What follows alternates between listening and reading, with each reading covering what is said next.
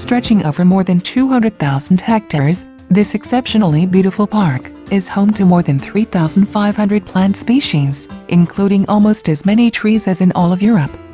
Many endangered animal species are also found there, including what is probably the greatest variety of salamanders in the world. The park is of exceptional natural beauty with undisturbed, virgin forest, including the largest block of virgin red spruce remaining on Earth. Since the park is relatively untouched, it gives an idea of temperate flora before the influence of humankind.